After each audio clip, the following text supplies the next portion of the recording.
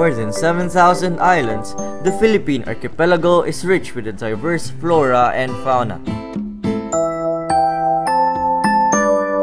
It is definitely a spectator of how God is noble in His creations. The Philippines undeniably shows its capacity as a great producer of different landform harvests.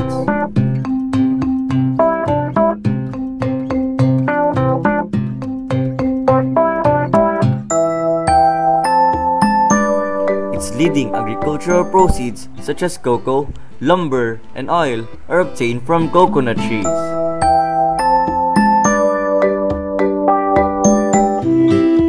From the tips of its digging and training roots up to its broad and lengthy leaves, nothing of these parts can be wasted and must not be wasted.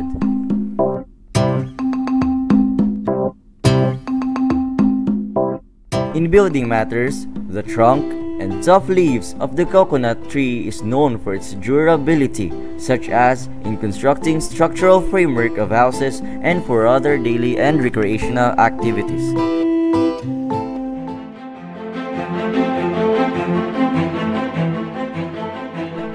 In terms of fuel, the coconut shell is burned to produce charcoal, which is mainly used in cooking.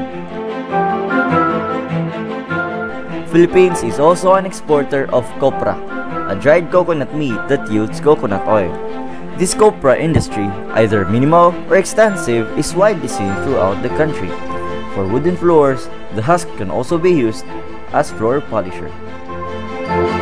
Some barrio people can acquire the coconut just anywhere, while others can avail at the market.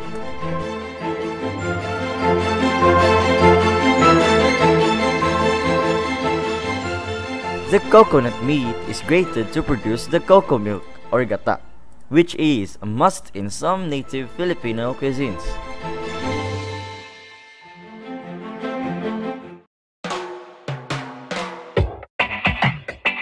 Its fresh fruit, delicately called as butong, Filipinos have this habit to make these as a self-refresher, especially during outings and picnics.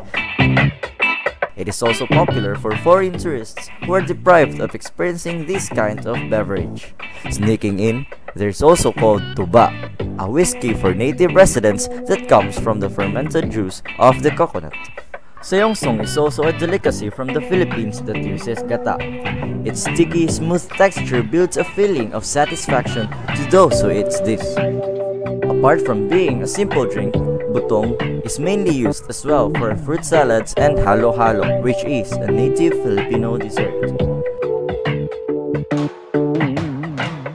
The coconut is just one of the native trees being seen almost everywhere that contributes to the bounty and beauty of the Philippines.